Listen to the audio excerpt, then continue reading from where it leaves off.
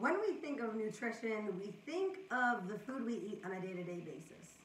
And now that we got our nutrition figured out and our activity level in play, we are now going to focus on bringing everything together so we can finally start thriving in life with more balance.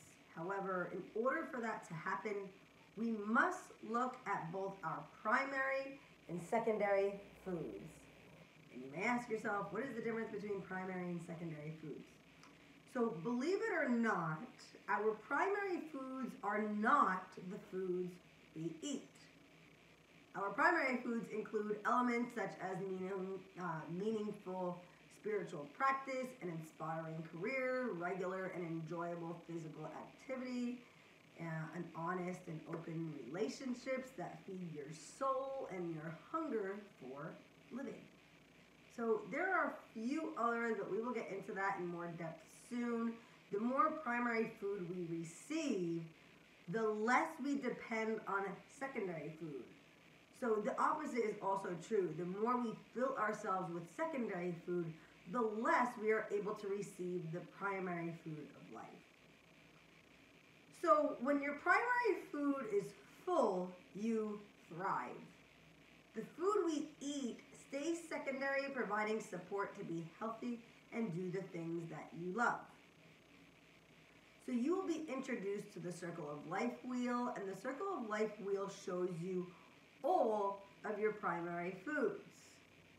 So it starts from joy, spirituality, social life, our relationships, our home environment, home cooking, physical activity, our health, education, our career, finances, and creativity. So all of those are our primary foods. So these primary foods must be given attention in order for ourselves to fully achieve an optimal level of health. So there are a lot of misconceptions of what it means to be fully balanced, or what it even means to be balanced. So being balanced is not being perfect in all areas all at once.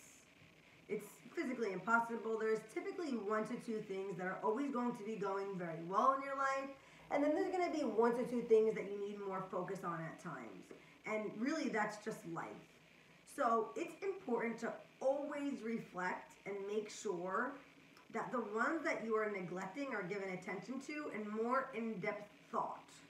So if you're thinking about them, then you could eventually take, the 2 top spots that are going really well, and then move them and get the ones on the bottom to the top. It's a wheel for a reason because it's always in motion. It's important that it's always in motion rather than standing still, because that is when we depend on secondary foods, when our motion, our circle of life stops spinning. So when we stop spinning our circle of life, that's when we get dependent on the secondary food, and it can really turn for a negative effect. So for this month, each week, we're going to review your circle of life. We're going to focus on the 2 areas that are going great in your life, and then we want to know why they are going well. And then we also want to focus on the 2 areas that maybe you want to make more positive progress in, and we will game plan a way to make progress in those areas.